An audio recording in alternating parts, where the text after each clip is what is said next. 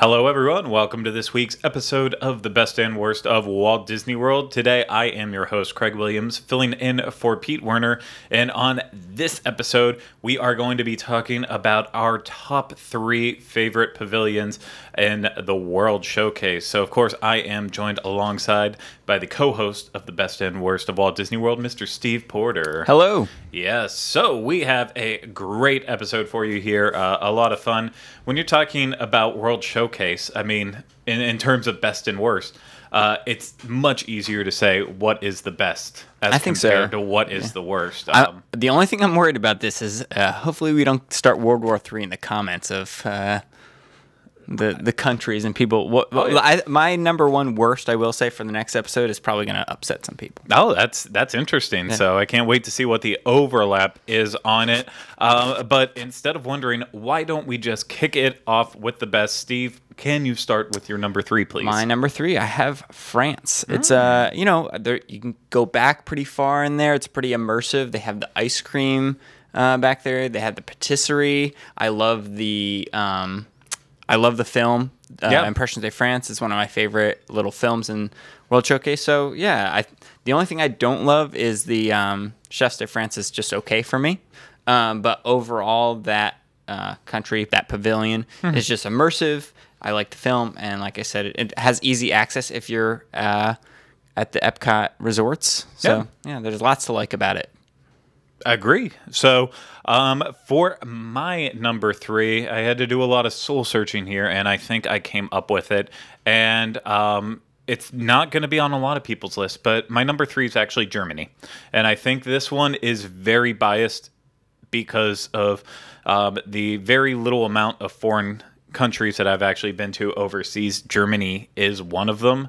So I think that's where my connection comes in. I've always loved Germany. I have roots and ancestry in Germany, so I feel like I've just always really connected to that. And I think overall, the design and the details inside the pavilion actually do make you feel like you're in a Bavarian town. And then when you add on top of the fact that Danny Tanner once danced in that pavilion and bounced around, it just adds a little bit extra to it. But of course, having the caramel kuka there is just amazing if you're trying to get sweets. I like Summerfest. That is the quick service one. You just get your sausages, your pretzels, and a beer there. And Beer Garden, that has a lot of issues. I love the environment inside Beer Garden.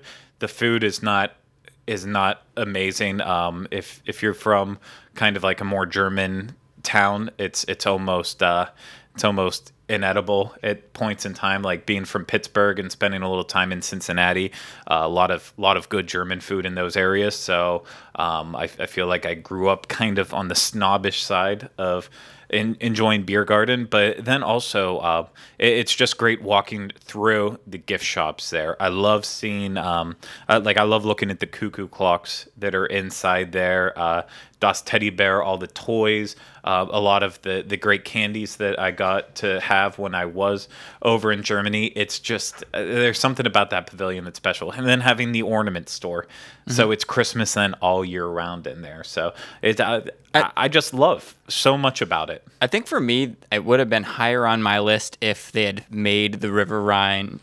The Rhine River ride. The Rhine River attraction. Yeah. That would have kind of put it more over the edge and maybe higher on my list. But I'll address more in a... Oh, I'm sure you. I guess that gave it away. But okay, so what's your number 2 best? Morocco. It's another one where I really feel like it's immersive and you can kind of go back into it. There's a lot to experience. The thing I really like about it is the merchandise and the shops in there. We all know what you like about it there. What are you going to say? You like the wall. I do not like the wall. You love the wall. No, but I do. It's immersive. The retail stores in there have super unique items that are not Disney-fied. Yeah. Mickey items, traditional Moroccan, gifts and. You just walk around the entire place and it just like reeks of incense. Yeah. and magic. No, I agree. I actually, and I, on top of that too, I really enjoy all of the food in Morocco. I I do know too. a lot of people hate Marrakesh. I love but it. I've never had a bad meal there. Spice Road Table, I just ate there recently, and while it wasn't like the most incredible thing, it was still good food. And I can't remember the name of it. I'm sorry, but there's a Moroccan beer at Spice Road that I really like. So Yeah. lots to like in Morocco. No, think. I agree. So and I do like the little subtleties to it. The fact that due to the practices of Islam, in that like The tile work. like the tile work in there, how nothing can be absolutely perfect during illuminations.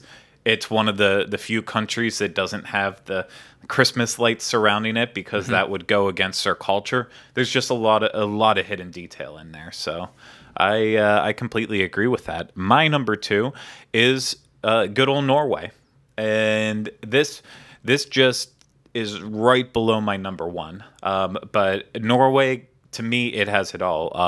I love Akershus. Not just meeting the princess aspects of it. I am a big fan of, well, they're Norwegian meatballs, but Swedish meatballs in general. You know, I will go out of my way to find an IKEA and get them Swedish meatballs. And so and then I like the cold platter that they have on their buffet in there. I think it's a great restaurant. I love going and getting little fun treats like the rice pudding that they have. I like the school bread that you can get there. Add on top of that Frozen Ever After, which I do think is a great ride. And it just has a little bit of everything. The Stave Church is still that cool little place you can go and hide away and just relax for a while, and air conditioning. The shopping is unique. Everyone loves taking pictures with the giant troll in there. Or what's the perfume guy? That's how I say it. Gearness. I believe it's Gearness. Geirness. I might even be getting his last name wrong, but yeah. He's always there, just spraying people left and right. And then I enjoy the bathrooms that they added when they redid the whole Frozen section. It's very, very heavily used bathrooms, but they knew it was going to be that way, so they took the time to make them good. So just overall, Norway is a really good stop, and I think there's a lot there. That's an underrated reason to like a pavilion is the bathrooms, but I actually kind of agree. Yeah. Like new clean bathrooms are a huge plus. Oh yeah, no. To me, it's the reason I love the pavilion is everything else, and then Frozen is just kind of that. It's just kind of that cherry on top. The ride is a great attraction, and that's just the little bit of a kicker that pushes it over the edge. But it would have been still my number 2, I think, even back when it was just Maelstrom. So that's my number 2, Norway. What's your number 1? Number 1 is Japan. I love it's another a very immersive, deep. You can go pretty far back into the pavilion. I love the store. I can't remember the name. The store there. Yeah, Mitsukoshi department store. Yeah, it's that's huge, and it's another one where there's not a lot of Disney stuff there, which I like. Yeah, no, it's Mitsukoshi is the best shopping, I think, in all of World Showcase. in World Showcase in any of the theme parks. Actually, Yeah. a long time back, we did one of the bracket shows about it, and I was like all team Mitsukoshi. If you think about it, in terms of finding unique products at Walt Disney World and something cool that's completely different, Mitsukoshi is like the only place you can walk through there, and whether it's finding a snack, food item, or if you're like a big Studio Ghibli fan, they have lots of stuff from there. Pokemon, lots of little cool stuff. So there's that store, and then I like Katsura Grill is one of my probably up there is one of my top 5 quick service locations on Disney World property. Yeah. And I just love the entire pavilion. So that's why it was my number 1. Very good. My number 1 actually was your number 3. France. Okay. So I've talked about this before in past vlogs. and this is obviously before the fact now that Ratatouille is going to be opening up here in the next couple of years there. That's just going to push it even up and over the edge. Yeah. It's going to make France even better. But to me, there is something about France that just, it does transport you as soon as you step in there. And Impressions de France is, if I only could choose one thing to do in World Showcase in terms of either the movies, attractions, whatever, I would choose Impressions de France. I think it is just a perfect video that almost is timeless. A little bit of like wardrobe in there that kind of does date it, but then the music's perfect. Yeah, no, it is wonderful. I do enjoy eating at Le Chef de France, but let's be real, the real star is the ice cream shop. Yep. It's those macaroons that you get in there Delicious. are just out of this world. Even the bakery in the back, one of the only spots you can get breakfast at.